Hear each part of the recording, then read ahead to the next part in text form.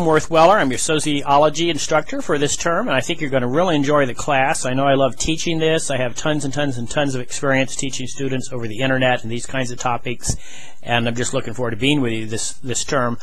This is a very fast-moving class, and there's a lot of reading, so I encourage you to get into Blackboard often and early and do your work regularly. The class is designed as units. And so some of the units are like 1 week, some are 2 weeks, some are even 3 weeks. So you have some time to kind of work through things, but if you don't work steadily, the class will get ahead of you. We're trying to cover a lot of material in a very compressed period of time. Sociology is a wonderful field, a wonderful science. It helps you live. It helps you learn how to live. It tells you a lot about life around you. It tells you about other people. It tells you about yourself. It tells you about your relationships. In essence, it really makes you a better citizen, a better student, a better spouse, a better significant other, a better friend, a better parent.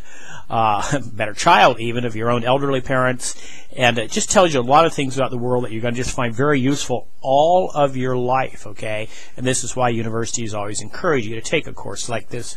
As I said, there's a lot of reading.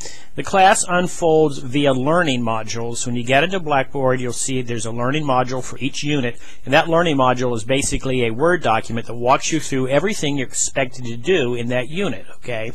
And it gives you the learning goals, the learning objectives, it gives you the readings, and then it gives you basically the tasks that you're going to perform to complete that unit.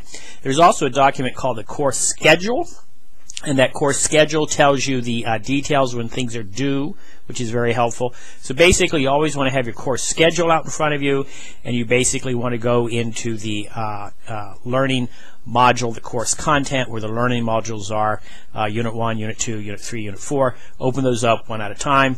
Look at the learning document that's in there, the learning module, and make sure you understand what to do during that unit. The units are dated for you, so you just look right there in Blackboard to see what the dates are.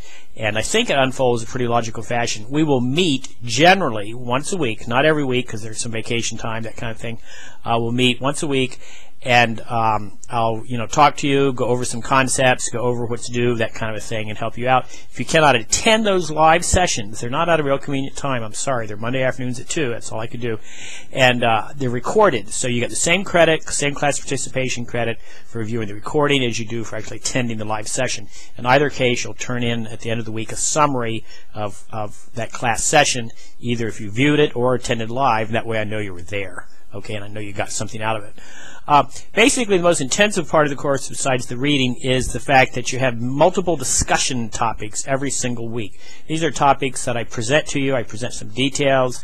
I tell you what I'm looking for. Then I ask you to engage that topic, 3 or 4 paragraphs usually, in Blackboard discussion forums. I also require you to respond to 2 of your peers about what they thought about that same topic. Okay, so basically every week you're going to have a minimum of 4 discussion topics, and you're going to have to make 3 comments or replies or posts or threads, whatever they're called, one of your own, an initial commentary of your own to the topic per se, and then 2 responses to what students said, your peers said about that topic. So that's pretty much how the discussions work, and I'll repeat that. So in order to get a good grade in the class, please keep up the discussions, make sure you get the required number in there. I basically count them, I check for some content, I'll send you some audio files, some podcasts about my own comments on your comments rather than making individual comments.